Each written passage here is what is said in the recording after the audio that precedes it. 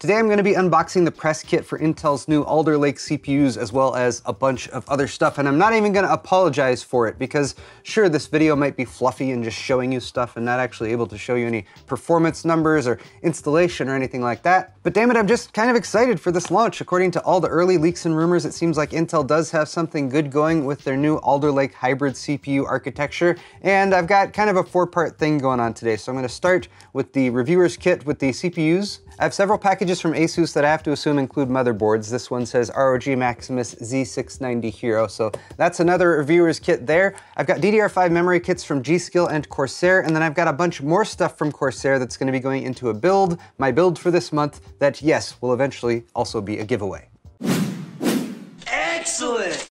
Today's video is brought to you by MSI's Spatium M470 and M480 SSDs, featuring blazing fast PCI Express 4.0 performance, up to 5,000 megabytes per second reads and 4,400 megabytes per second writes for the M470, and up to 7,000 megabytes per second reads and 6,800 megabytes per second writes for the M480. The drives use Phison controllers and are both M.2 2280 size for broad compatibility. They're available in capacities up to 2 terabytes, and MSI provides a 5-year warranty. So for more on these high-speed NVMe SSDs, click the M470 or M480 sponsor link in the video description. So the first thing, of course, is to move this big pile of boxes that I just made here. And that wasn't even everything. There's more boxes on the table behind me, but let me get out the old unboxing knife, and we'll start off with this package from Intel, which is labeled Red Hot Rush, which I don't think is talking about the candy. I just think it's about getting it here in time. So right there we got an internal package with an Intel label, and I should point out there is retail packaging for the new Intel processors like the 12900K and 12600K, and I believe that's what's included in this package. It is labeled Core i5K and Core i9K CPU right there, and Intel might have told us what was coming. Pictures of the retail box leaked pretty early, and those actually do come with a little wafer disc like gold thing that the CPU is contained in, and that looks kind of cool, but for us reviewers, Intel did this little package here, which has a nice design on the front. Little magnet flap down here, flips open to reveal, ooh, look at that. Processor is, I was expecting it to be a little bit smaller than this, but I guess, but this appears to be our blow up die shot of the CPU itself. So that's pretty cool to have that and be able to put it somewhere. I think it actually comes with a display. Right here, just a little stand. Oh look, and it's even got Alder Lake on the back. Ah, look at that. Did you know that all of Intel's code names, the rule for them is that it has to be on a map? So that's why they're all named after lakes or bridges or other things like that. This is the first time I've seen them show like, oh look, there's the actual lake that it's named after. Well, just go in there. Bit of a tight squeeze. Oh, all right, that is a bit of a tight fit to get that in there, and I've actually positioned it kind of the wrong way because it's showing you the Alder Lake side rather than the die shot side, but oh gosh, I'm gonna have to be careful with this because I don't want to scuff this thing up too much. All right, I got it in there. I really had to wedge it to get it to go, but there it is, the presentation piece. Enough of that though. Where's the processors? Ah, there they are. Processors right there underneath. Similar little cardboard box packages to the 11th gen kit that they sent out, which, where'd that go? It's up there somewhere. So there is the i5 and the i9. I suppose I should take these out of their boxes as well to make this a more thorough unboxification. And all right, ta-da, there you have it. My first ever time actually physically holding these new processors that we've been hearing about for so long from Intel. The Core i5 12600K right there, and the Core i9 12900K right there. Let's pop the flagship 16-core unit out of its package. It has 8 performance cores and 8 efficiency cores. And yeah, there they are. The rectangular size, I'd say, is the biggest difference here from going from previous gens to this gen, at least physically looking at the unit itself. Still has the notches on the top and the bottom to make sure you slot it into the socket appropriately.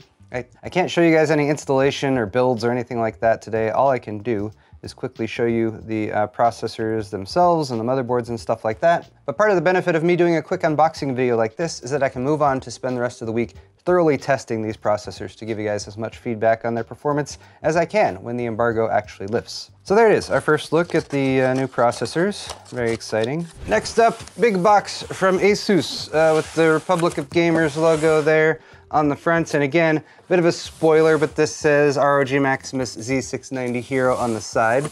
So there we have the ROG logo, Republic of Gamers. supports 12th gen Intel Core processors, Z690 chipset, and I actually opened the outer box for this right when it arrived, but I couldn't bring myself to do this because I wanted to save it, do it on camera for you guys. Oh, oops. There we go. Okay, now that opens up, and there is, interesting here. All right, we got a tab. Tab over here opens this side. Ah, and there we have our retail packaged Z690 Hero. I still want to call it the M14H or Maximus 14 Hero, but wait, there's more. Take a look inside. All right, what is, this is literally an empty box that says, wait, there's more. Take a look inside and there's nothing there, okay. Oh look, how convenient. Since the Intel CPUs don't come with coolers, they have included the ROG Region 2 360 all-in-one liquid cooling solution. They included this special note here, so I thought I should open this and read it. Okay.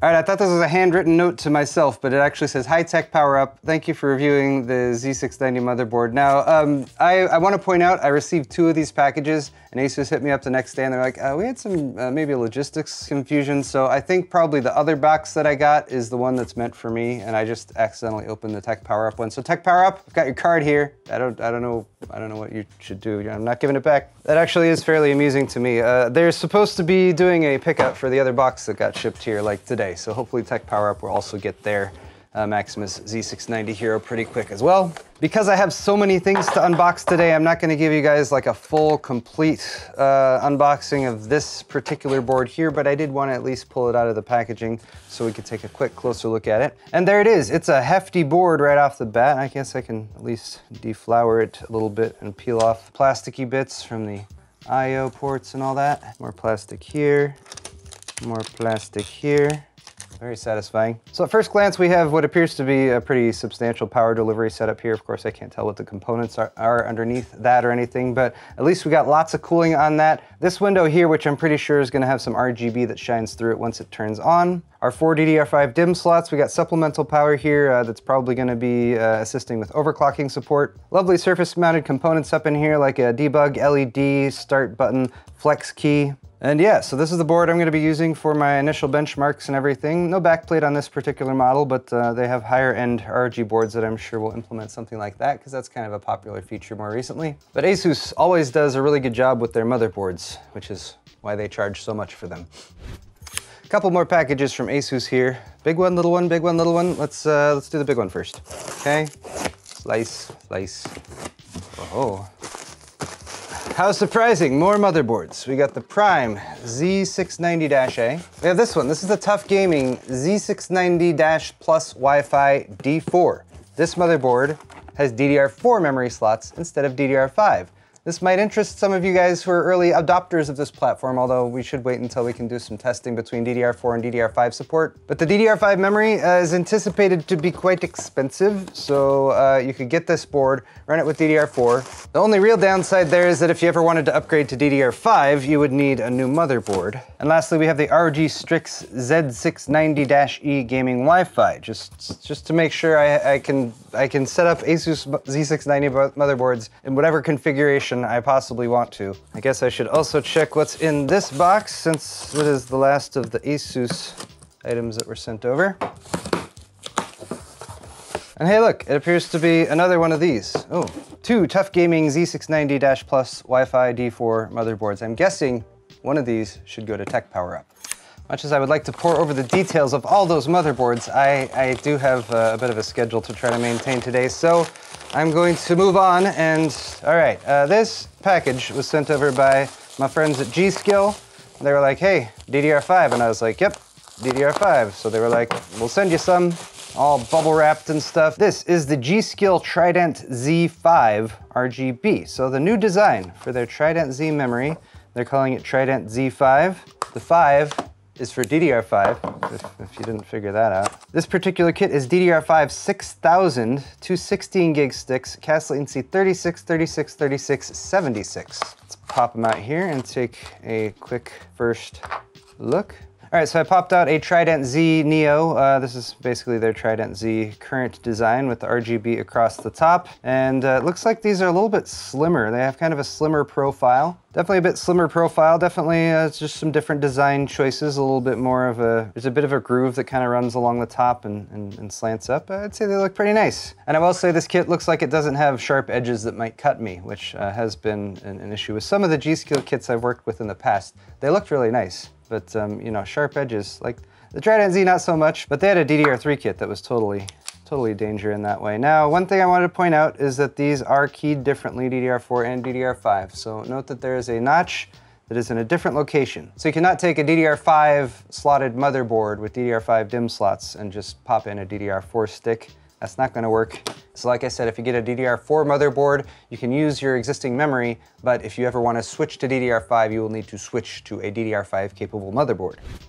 Right, we're getting through this. I believe all the packages I have remaining are from Corsair. And like I said, I have been planning a build with Corsair. Actually, they're gonna sponsor a build that I'm going to be putting together pretty soon after the actual launch of Alder Lake. And if you guys aren't aware, I don't do that many sponsored videos on my channel. I try to avoid them, but when I do a sponsored video, I always say, I'll do a sponsored video for you as long as I can also do a giveaway for my viewers. And that was the deal for this as well. So Corsair, if you didn't know, also makes DDR5, well, they make memory, and so they also have DDR5 memory. They sent over this DDR5 32 gigabyte kit. It's got the new Corsair yellow. It seems to be DDR5 5200 megahertz. And this is from their Vengeance line, which I believe does not have the RGBs on it, which is okay. But these do look like they have, again, a new heat spreader design. I'm happy with that. I'm happy they're not just taking their existing designs for DDR4, even though, you know, the DDR4 designs are perfectly adequate. But since I'm told that the DDR5 memory is going to be more expensive, you're paying a little bit more, and you might as well get a new design, something that stands out a little bit over the last generation. So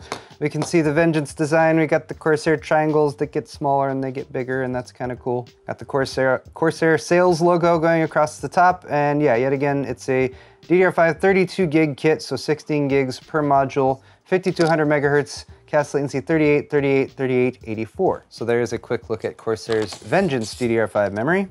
So that kit quite literally arrived this morning, like just in time for me to do this unboxing video. So I'm not sure if there's going to be more memory in here, but I believe the memory that we're planning to use for the giveaway build is going to be Dominator Platinum memory. And I believe that's what we're gonna be seeing a lot more of as I continue this unboxing is parts and stuff for that build. So that's still underway. We're figuring stuff out. What the heck is it? Oh, look, these are all cable combs. So we have a power supply cable kit, which makes me think maybe there will be a power supply in one of these other boxes. Corsair does do power supplies. All right, and of course we're gonna have RGB. So a Commander Core is a great core unit to connect all your RGB stuff to. And whereas not all RGB solutions are created equal, and they all have pros and cons, I will say that Corsair, if you decide I'm gonna go Corsair and you invest in their platform, their IQ software and the control they have all together, it's not gonna be the least expensive way to do like an RGB setup. But once you get it all put together and they have like the stuff you can put on top of your desk and whatnot, it does become a very cohesive solution that has good software that connects to it. It's a little complicated software. It takes a little bit of a learning curve, but you can do a lot with it rather than some of the builds I've done where I get stuff together and I'm like, all right, I've got three different sort of RGB families here, so I have to stick to a very basic pattern. I'm getting ahead of myself though. So this is just our power supply and our sleeved cable kit for this build. This is the new RM1000X. These are the sleeved cables that come along with it, and oh, these strike me as very nice quality. No sleeving or anything to be seen on the terminals there. Full kit of replacement sleeved cables right there. Cable comb kits, which is also nice if you're gonna do the training and you want everything to look nice and pretty. And the RM1000X power supply unit itself, which is fully modular, 80 plus gold, 1000 watts of power, which is more than enough for the build we're putting together, which is also going to feature an RTX 3090, by the way. All right, I need to make a pile. I need to make a build pile for this stuff and set it aside to make sure that none of it goes missing. And then we have these two longer boxes. We are getting a case as well. I think we're going with the 5000X. They have a 7000X as well, but the 7000X it's really large And it didn't really seem necessary for this particular build, so I believe what they have sent over is all-in-one liquid coolers, yay. Oh, this is the new one. Super chilled H150i Elite LCD. So Corsair now also has a all-in-one liquid cooler with an LCD. It's a 2.1-inch IPS LCD screen, 480 by 480 resolution.